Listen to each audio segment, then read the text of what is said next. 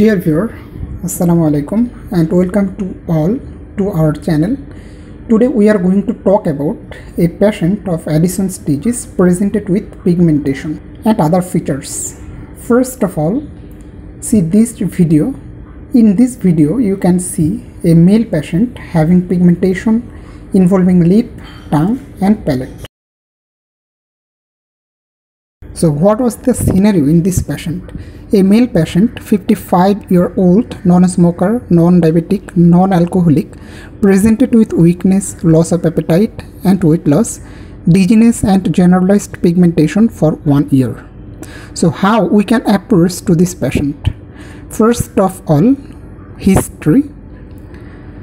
In history, ask about pigmentation, distribution of it. It is localized or generalized, site of predilection of the pigmentation. In our patient, he has generalized pigmentation more marked in the tongue and palate. Ask about weight loss, how much he has lost. What is the present weight of him? If not measured, then how does he ascertain weight loss? Does his clothes become looser? Is the weight loss intentional or not? Ask about food habit, induced vomiting, laxative use or diuretic use. In our patient, he lost about 12 kg in last 1 year, which was unintentional. Ask about dizziness. What does he mean by it? Is it lightheadedness, unsteadiness or spinning? In which position it is more, such as standing from sitting? Does he know his blood pressure? If yes, then what is during sitting or lying or during standing? In our patient, he has dizziness during standing from sitting. He reported that his blood pressure is low but did not know the exact measurement. Ask about loss of appetite, such as its duration in any specific food or to all foods. Is there any association with nausea, vomiting, etc.? In our patient, he has lost of appetite to all foods. Ask about associated gastrointestinal symptoms such as dysphagia, nausea or vomiting, abdominal pain, gastrointestinal bleeding, bowel habit, steatorrhea, etc. None of the symptoms was present in our patient except nausea. Ask about tuberculosis such as prolonged fever, cough, hemoptysis, anorexia, etc. In our patient, there was no such history. Search for vitiligo, which may point to autoimmune disease, though it was absent in our patient. Ask about other diseases such as chronic kidney disease, chronic liver disease, kala-jor, hemochromatosis, where pigmentation may occur. In our patient, this type of disease history was absent.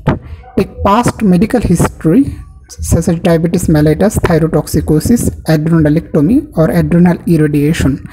Also search for any features of depression.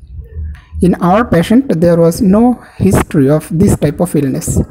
Ask any member of his family suffering from this type of illness or other chronic condition. In our patient, all family members in good health. Ask about past and present medication, especially steroids.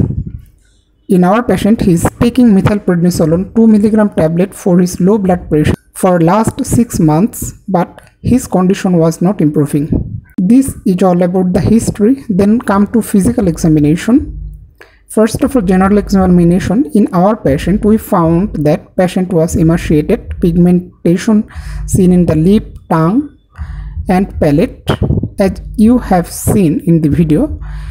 And also we have to search for other body parts such as palmar crease, knuckles, nipples, axilla, perineum or in surgical scar. We have to search for vitiligo, though it was absent in our patient. In our patient, his blood pressure was in sitting position 100/70 mm of mercury, but on standing it was 75-50 mm of mercury. That is, there was postural hypotension. Other findings in general examination was normal. Then come to this systemic examination. We have to perform systemic examination including cardiovascular system, respiratory system, nervous system and musculoskeletal system. Though in our patient all systemic examination were normal. So what is the provisional diagnosis in this case? Considering the history and physical findings, our provisional diagnosis is Addison's disease. So what is points in favor of our diagnosis? First of all, there is weakness, weight loss, nausea. Secondly, dizziness and postural hypotension we have found here. And there is generalized pigmentation in this patient. So what are the investigations we should plan for this patient?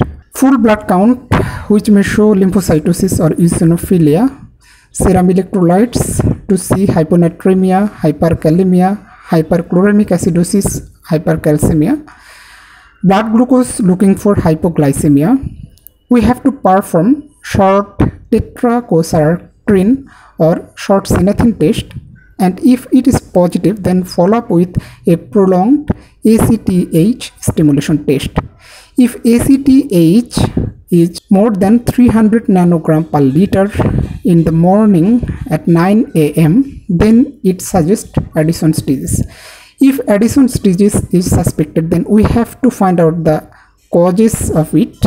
As such, we have to perform adrenal autoantibodies such as 21-hydroxylase autoantibodies, chest radiograph for tuberculosis, plain radiograph of the abdomen for adrenal calcification, CT scan of the adrenal glands. We have to screen for HIV also. We should screen for thyroid disease, pernicious anemia, type 1 diabetes, etc. if evidence of autoimmune adrenal failure present. This is all about today. If you like this video, please subscribe the channel and share it with others. Thank you.